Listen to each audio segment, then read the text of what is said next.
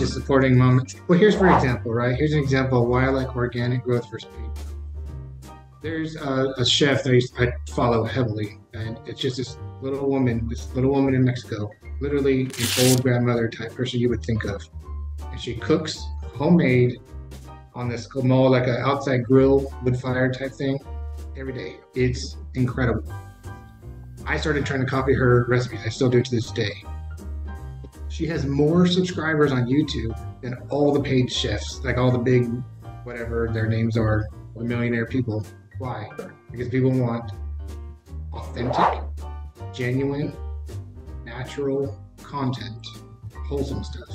We don't want to just see a big commercial for 30 minutes. So just keep that in mind. You will grow faster just being genuine.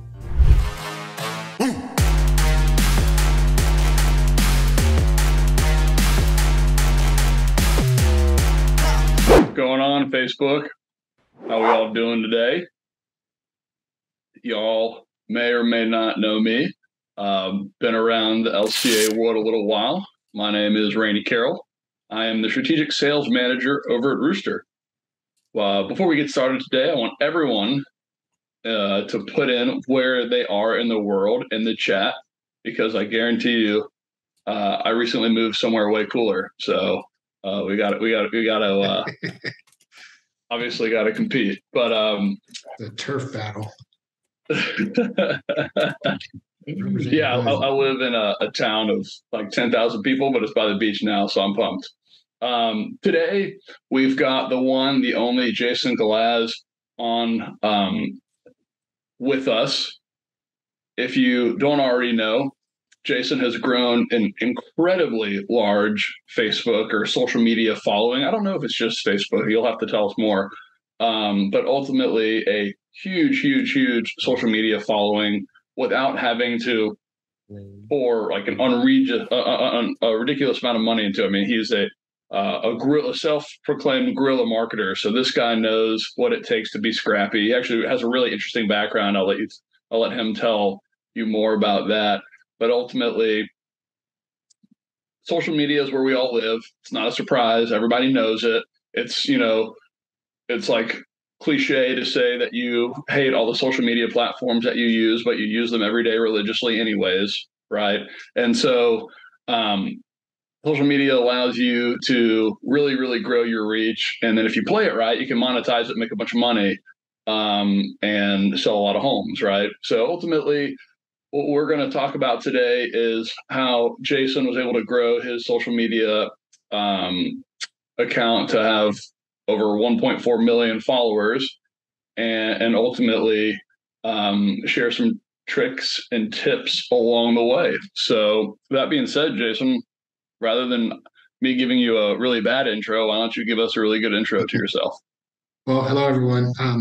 Jason Galaz. I'm with eXp Realty. I also founded findahome.com and buscatucasa.com, which are basically our home search apps that we partner with Ruuster on. And I'm actually not a veteran agent. I mean, I've only been an agent about 5 years. I came into the LabCoat group literally learning about real estate. I just wanted to learn how realtors spoke to each other, like what's the jargon. And that was with another brokerage 5 years ago. Now, that brokerage was basically big on door knocking, and I'm not big on door knocking. In fact, like where I grew up from, it's like, how you get shot. So it's like, I don't do it. I'm just not the best person to do it. However, I started thinking like computing my value, time, and my firm belief is that the internet is like door knocking times a million. Why would I spend just how I am? I don't want to be hyper focused in one area. I can take the same amount of hours and reach literally tens of thousands of people as opposed to one specific neighborhood. So I dove real deep into that. So just real. Yeah. Well, look, you've only been in real estate for 5 years. What were you doing before? Just sitting on your couch? Well, I was deep into merchandising.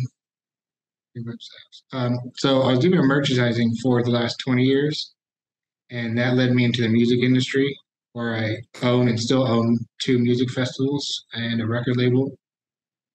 One of them is in Tennessee and the other one's in Belgium in Europe. And so I'm pretty much have always been like think out of the box type of guy, make a dream happen regardless, like at all costs. So that's And so, well, I mean, let's dive into those. Were you a social media guerrilla marketer back in those industries? When did it start, and how did it kind of transition into real estate? so the concept comes from doing the most you can with what you have, right? So I didn't grow up with money. Although I have my own home search app, I don't have Zillow money or ad budgets or anything of the sort. So I just knew you just get out in the street and you have to like think creatively to get the message out, and that means networking, partnerships, connecting with folks, and then figuring out how to use 10 voices to amplify one, 10 more voices to amplify those 10, make 100, then 1,000, and compound interest of energy and voice. So tell me more about that. Well, so in the music world, if you think about it, like we had like Napster and all those things, basically the music industry like crumbled, right? Where the giants kind of cracked and fell apart and they fell little pieces and all these little bits and pieces started like coming off into their own little companies. And I viewed that as like, it's basically, I was born before the internet. I can't wait to tell my kid that when she gets older. But now we have that, right? So I don't need to focus, let's just say my music realm. I don't need to focus on local following for a band or a style of music. I have the internet. I could find a few thousand people around the world or around the country or a part of a country that all like the same type of music that will travel to come see a specific style of event. That's the world we live in now. And I basically take that same concept and put it into real estate. I'm a macro realtor. I don't focus on hyper local. I support those that do. I focus on the entire country. And that started with just building a social media following, showing people the beauty of my state, why people move here, the values, the taxes, the home values, everything of the sort. At the same time, it's like kind of like a lot of coincidences, I guess. At the same time that we had that interest rate drop, which increased sales. And so all of these items together kind of put together like a perfect storm of boom of real estate following, mostly on Facebook. So that's probably the first time I've heard that someone is not focused on hyper local, but rather focused on the whole country. But then you started to go through some of the content that you're posting, and it seems like it's relatively similar content to what you might post if you're focused hyper local, like on a specific area. Did I misunderstand that? Can you kind of clear up some of the differences? Well, we should start with the concept of what we do. So I built the Find a Home brand, and we're still building it. We're a young brand. And that started with just, or really back just a little bit, one of the things I love about real estate is just finding cool properties. I love architecture. I love older homes. I like mid-century. I love 1800 Victorian. I love it all. So I like to just home scroll, which in this time, in this day and age, that's something a lot of adults do. Just sit on our phone and kind of like scroll, looking at Zillow, Gumba, or whatever, whatever we want, whatever interests us. And so I like to share properties I find. Just like I was a DJ for years. I still play records, actually. And one of the coolest things about being like an actual record vinyl DJ is you go out and you find really, really cool records, and then you get to play them for people and show them. It's almost like, look how much effort I put into finding this cool sound and then just download something because we didn't have download back then. It's the same concept with homes. So that led to me just sharing literally properties on Facebook, which I let her do. And a lot of people started following that. And so what we found is like a lot of people want to see this stuff. And so we found a way that you can.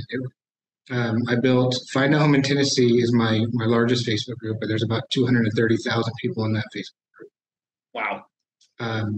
And that group has allowed me to build my team, to build my profile, to expand across the whole state. I was with a brokerage where if I started getting busy in the other side of the state with referrals, I had to go and ask the broker, can you please go join that one so I could then become also a member and do business there. I moved to a different brokerage where I don't have to ask anymore. I could just get licensed and boom, join an MLS anywhere. So that led me to being able to create a statewide IDX feed. So Find a Home in TN, also Find a Home in Tennessee.com. They're both different. One's a white local site, one's an IDX broker site. The whole point of it is they both behave differently and they're like lead gen funnels for us. Mm-hmm. For home shoppers, they're just places to scroll for homes. But it got so popular that other people started taking the name and doing that in their own state, which I'm a little competitive. So I went through and bought every URL I could find that sounded like it across the whole country. That's awesome. Find a Home in California, awesome. Find a Home in CA, Find a Home in Cali, whatever, Find a Home in Los Angeles. All these different things. There's like 500 of them. But knowing that one day I wanted to have a much larger brand, which is findahome.com. I was finally able to afford that. You can imagine quite a large name. Mm-hmm. With the hopes of building a nationwide IDX feed where people would build our own Zillow type thing. So that's basically just like building the car. I still need to build the roads to drive it on. I don't have social media following in New Hampshire or Nevada. So I started partnering with other agents. I grew my own Facebook following, not just that group, between other groups and pages, probably about 500,000 between all the different ones. And so meanwhile, to grow these, you were just posting cool stuff you found, cool homes, unique architecture, look at the bedroom in this guy, look at the, et cetera, here and there. Yeah. Hey, check out this cool property I found. Conversation pieces. And it's really interesting. If y'all need any inspiration for this, there's actually a Twitter, or X, formerly known as Twitter, account called Zillow Gone Wild. And all they do is post the strangest homes they can find on Zillow, right? But it has a massive following. It's really interesting. People love looking at homes, like you said.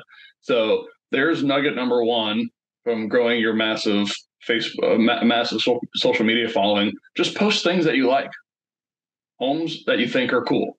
Not that you're trying to sell or list or having an open house, but hey, I like this house. Here's why. What do you think? And that was engaging. Is what it sounds like.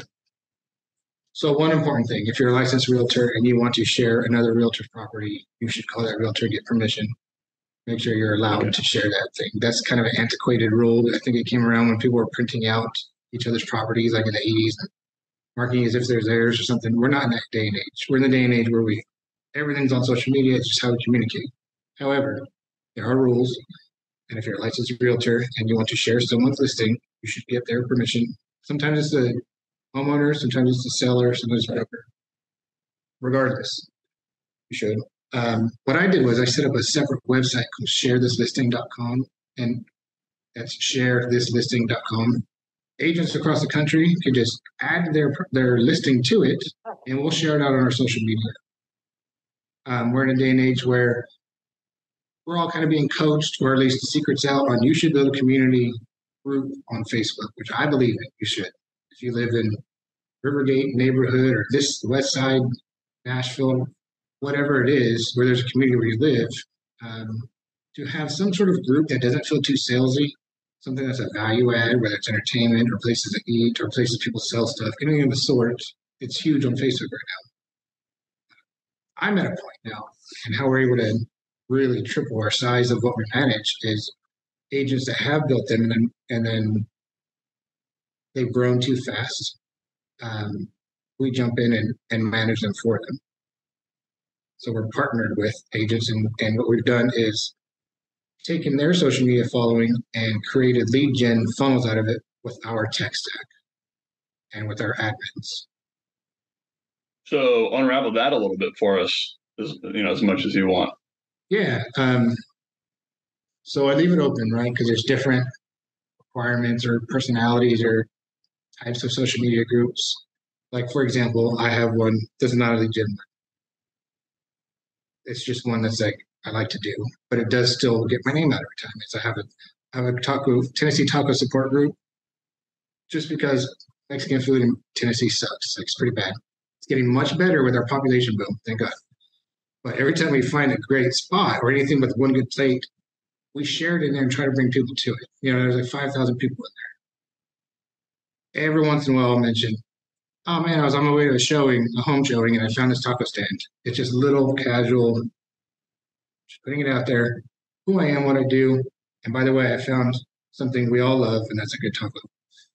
So that type of thing. But then also, I got a little bit off track with that. No, I mean, that's a great example. This is another thing that you love. It's not homes, it's tacos. I mean, everyone loves tacos, right? It could be anything. I've seen them like Moms of Middle Tennessee or something football, whatever it is. All it really is communicating with people, being seen, getting them used to you and familiar with you, so that they comes time to make a decision to buy a home. Hopefully, they pick you. So that's the core, all right. And how are these groups getting found? How are they getting found? Yeah. So like, I like tacos. I might want to join this support group. How do I come across it? So that's an important part of social media that people don't realize is you have to understand algorithms, SEO, like behaviors, rules.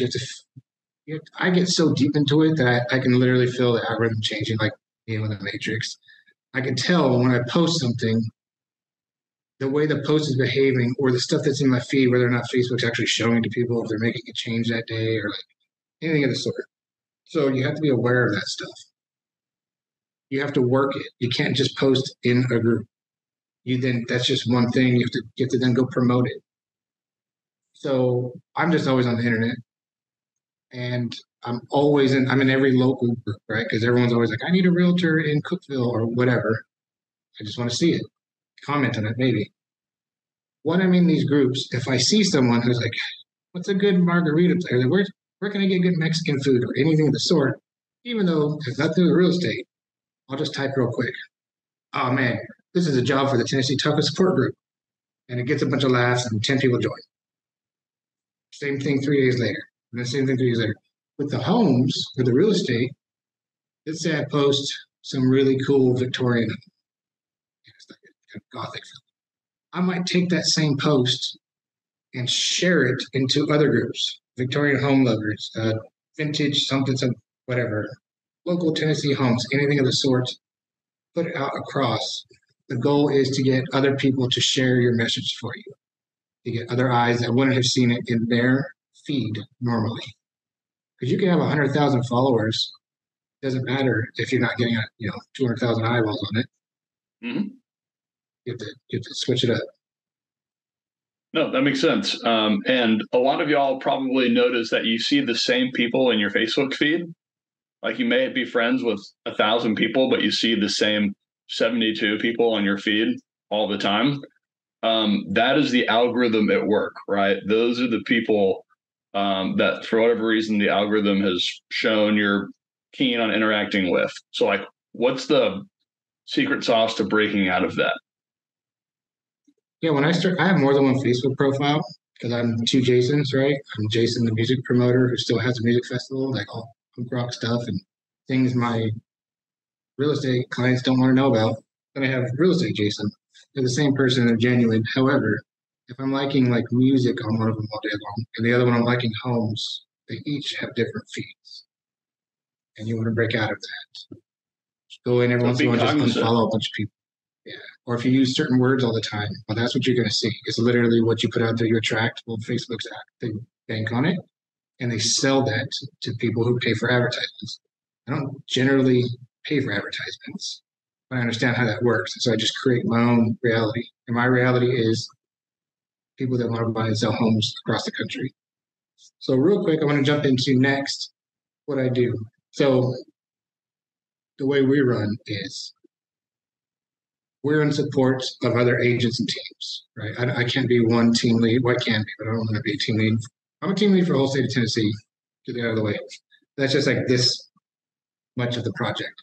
The bigger project is to support other agents and team leads across the country by managing and supporting their social media, by generating leads and referring them out to them, just by being in support.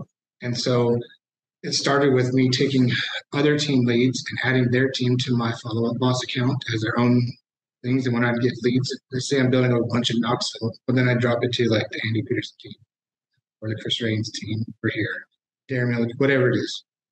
That evolved into a separate thing where now we're building them their own brands. Just white labeling my tech stack, which I should note is primarily based around Ruuster app, Follow Up Boss, just because I love it and it works well together. And some sprinkling some Fellow. I also have others too. Like I have more than one URLs. I have like a white logo and a home bot and stuff. But primarily Follow Up Boss and Ruuster. So I created a separate brand that Find a Home Incorporated owns called Welcome Home Listings. It's the same. It works the same as my website. But every time a lead is generated from that one, it follows into a separate pond in my follow-up boss because we're generating a lead within that person's Facebook groups for them. So someone goes to sharethislisting.com, they add their listing that they want promoted, a realtor does that. I take that listing and I share it out from findahome.com links into Find a Home groups.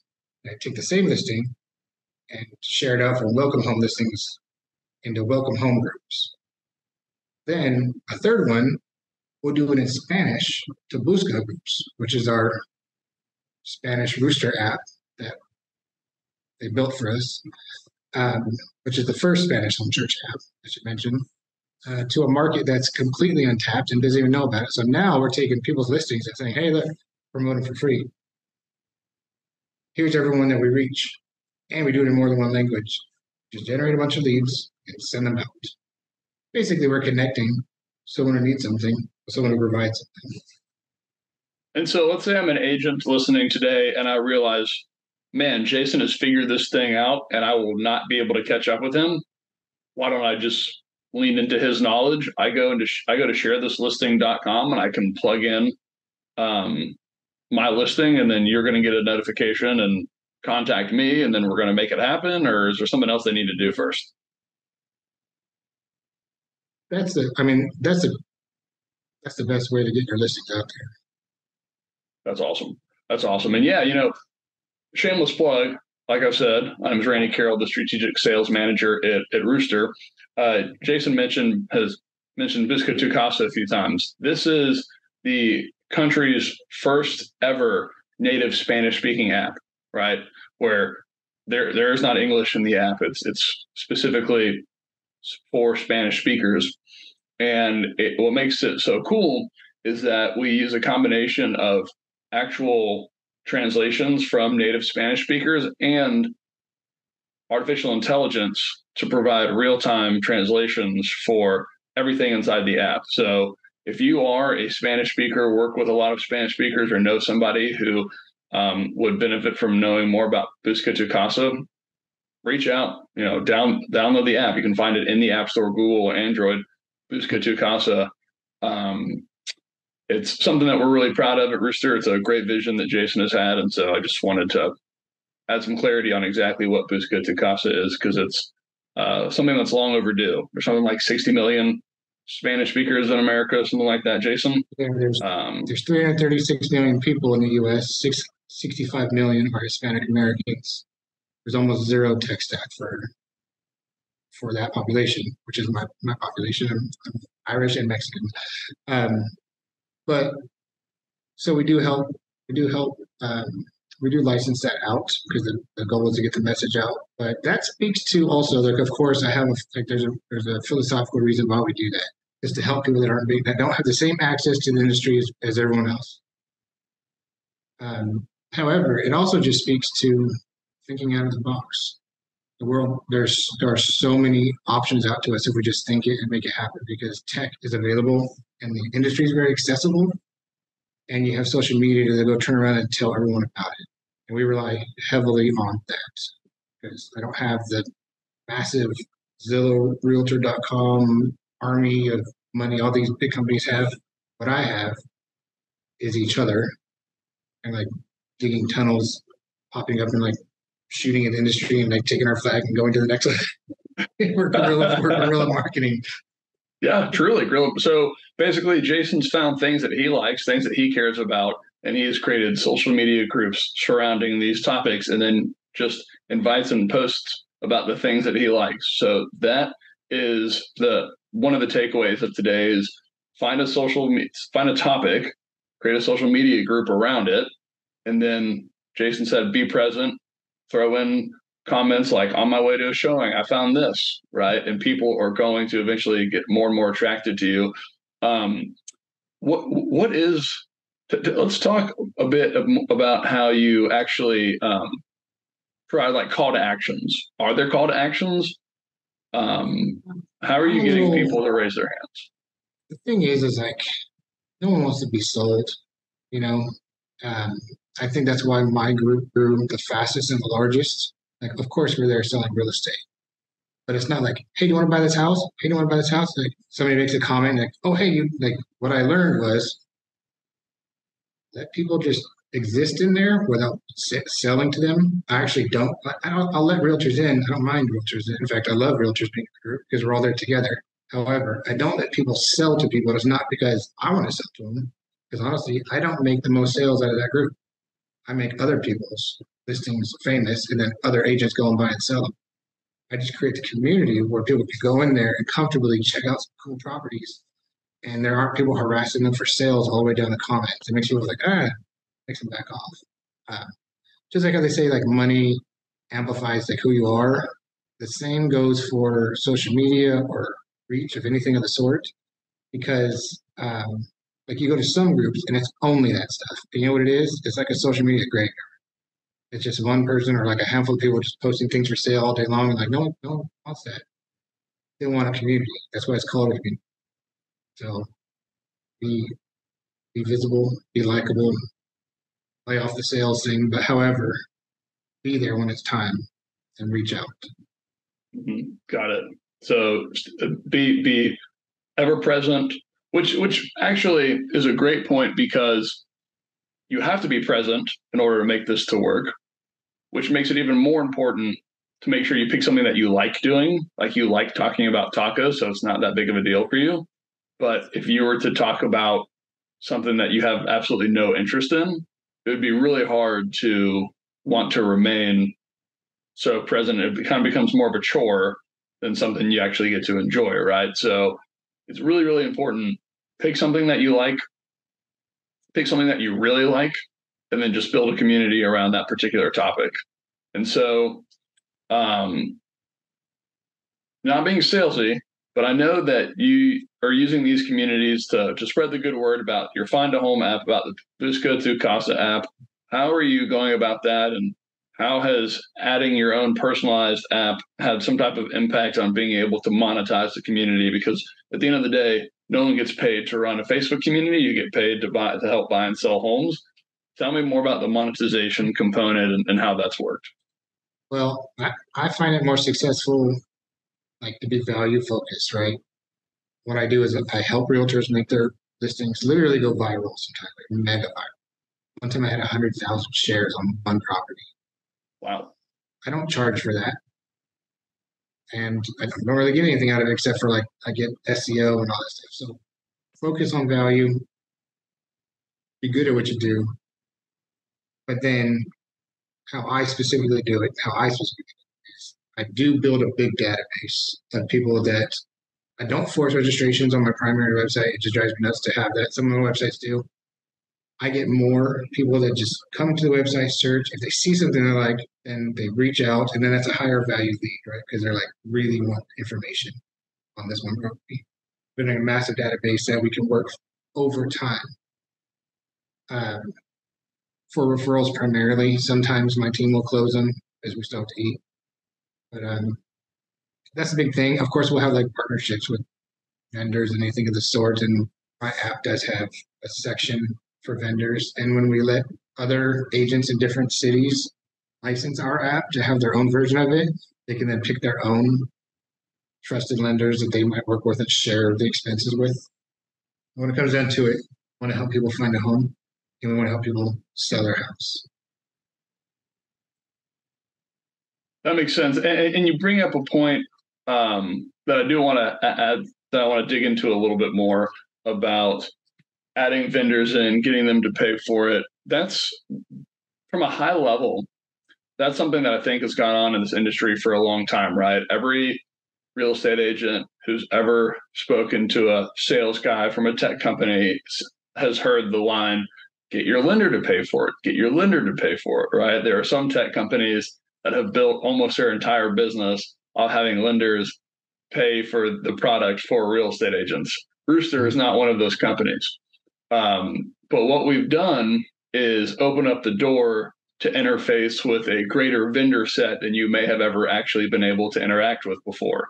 These are folks who aren't directly involved in the actual home buying process, right? So what has that experience been like bringing in some of your home maintenance style vendors, your contractors, your electricians, plumbers, roofers, tilers, locksmiths, folks of that nature? When you get to bring them into the fold, you get to lead with even more value, because you get to go to your consumer and say, hey, here's a laundry list of vendors that I know, like, and trust to do a good job for you.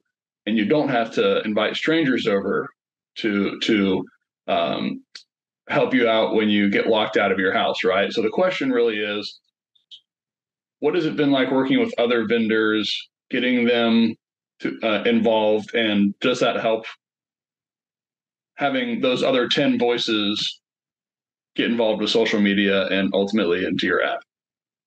So actually we'll bring it back to the Facebook groups as well, because this is something we're just now coming to, where since we have such a massive reach now with all our Facebook partner group owners, is for them to jump in and work with us. And I only want to do that with someone I trust, who's going to do a good job, honest and present and available. So to take a trusted vendor or two or three vendors for like Nashville, Los Angeles, or whatever, and have them in there communicating the social media is more hands on deck. It's more lead gen, because some people want to speak to a lender first and some want to speak to a realtor first. And most don't want you to talk to them at all. However, if you do, even like my neighbor's a really great painter, and I trust him enough to vouch for him and put him in my app as where someone could select, here's someone who does a good job. But maybe they're a social person as well, and that's just one extra voice building the community online of trust that people can reach out to. So don't be afraid to team up. You don't have to do this alone. See, that's the direction I wanted to go. You don't have to do this alone, right? This is social media. It's meant to be social.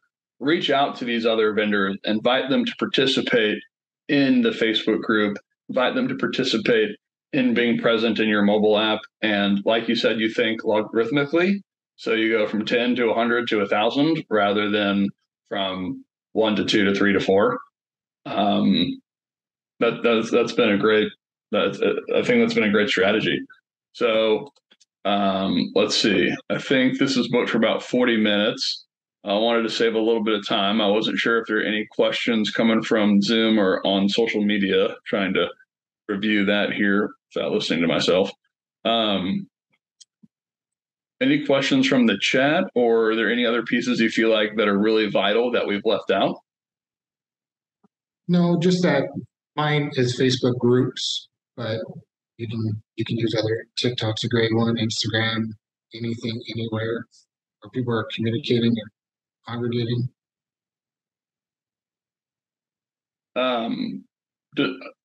I'm probably one of like 6 millennials who doesn't have an Instagram account. What is the secret to that community? You know, I do have a find a home Instagram, but it's really just me being a realtor on there. I don't do heavily into it because my format is Facebook driven, and that's where most home purchasing aged adults are. What is the question right here? How long did it take? Great question. So I'm a little bit of conspiracy theory on this, but a lot of it happened over COVID. And that's, to me, because a lot of algorithms were opened up and I was there home present and a lot more people were on their phone searching. And so a lot of momentum built up to where we went from 1 to 200,000, like a year and a half total in that one Find a Home in Tennessee group. And the more momentum you get with social media, they start opening it more for you. They literally start opening up the windows somewhere to see what you're doing, and they start offering you the beta version, all these different programs. So that was that point. I would say it's kind of like when people say you make your first million is the hardest part. Well, for me, the first few 100,000 people were the easiest part. And then were the hardest part. And then after that, actually, it's just like boom, boom. Now, like I said, other people with other groups that have built their groups, we now manage theirs for them. So momentum begets momentum. Yeah, that's right. So now it's like it was 1.4 million when we made the graphic. Now it's 1.5 million. We'll probably be a few million within a few months, so we could just keep pushing. And when it comes down to it, realtors want to be realtors, and we just help them do the social media for them if they need it. Not like fake posting stuff, just group management, lead generation. And the best way to start that is to go to sharethislisting.com. Okay, just want to make sure I understood that. And then Manny's next question was, sorry? Findahome.com, my primary brand. Findahome.com, Ruuster.com. And Manny's next question was, what advice do you have for starting a group? Definitely be genuine. Be genuine and don't do what everyone else is doing, or you'll be like the gold rush of realtors running to Facebook to go do that right now. Yeah, no, I think this circles back to really what we talked about before, where you got to pick something that you like and then just stay present posting in it, right? Manny, the content that Jason started off with was just posting really interesting houses, things he thought were cool. Not necessarily trying to sell that particular house, but just thought it was cool. The next thing he did was tacos. Tennessee has an improving taco scene, and Jason wanted to make sure everyone knew about the new and improved tacos. This is just supporting moments. Well, here's for example, right? Here's an example of why I like organic growth versus paid growth. There's a chef that I follow heavily, and it's just this little woman in Mexico, literally an old grandmother type person you would think of.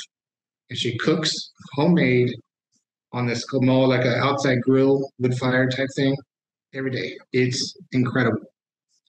I started trying to copy her recipes. I still do it to this day.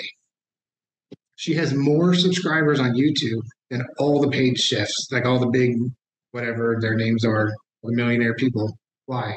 Because people want authentic, genuine, natural content, wholesome stuff.